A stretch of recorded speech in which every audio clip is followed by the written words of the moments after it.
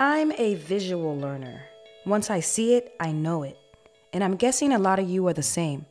We have other very important senses, but there's no denying that there's power in seeing. Seeing the details of something helps it imprint in your mind.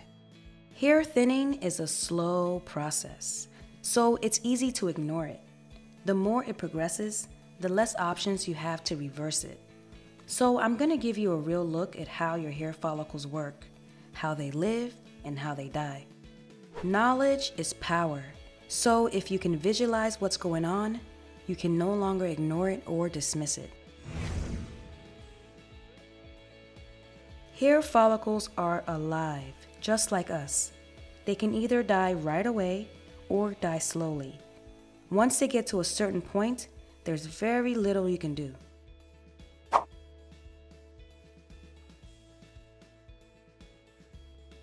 A hair follicle creates a hair strand. It pulls in all the minerals, vitamins, and micronutrients it needs from your blood to create a hair strand. Along the way, it adds your hair color, and a thick, strong, pigmented hair strand emerges from your scalp.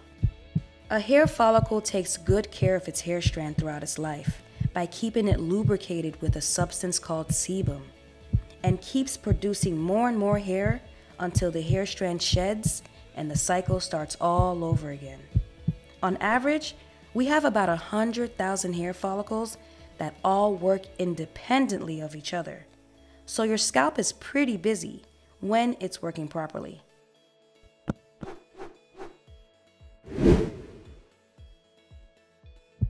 As I mentioned earlier, this system within a hair follicle is alive.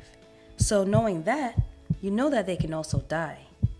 We'll talk about some culprits that causes follicle death later. Here's what it looks like for a hair follicle to slowly die. The first thing that usually happens is there's either less nutrients coming in from your bloodstream, and or your hair follicle becomes less and less efficient at pulling in nutrients. As this happens, a slow domino effect starts to take place. The sebaceous glands produce less sebum, causing your hair strands and scalp to become drier. It takes a lot of energy to produce melanin, and a lot of nutrients and minerals for that system to function correctly. So as a hair follicle dies, it can also stop producing color. In fact, the whole hair follicle shrinks. Even if your hair strand doesn't turn gray, what grows out will get thinner and thinner and drier until the whole hair follicle finally dries out and dies. You can either experience this along your edges, your crown section, in a pattern, or around your whole scalp. I posted a video on how I restored my thinning edges and an update video on the results. I also posted a 2-part video about crown section soreness and thinning. If it's something you're currently going through, it's a must watch. Male and female pattern hair loss is a big issue, and it's becoming more and more common.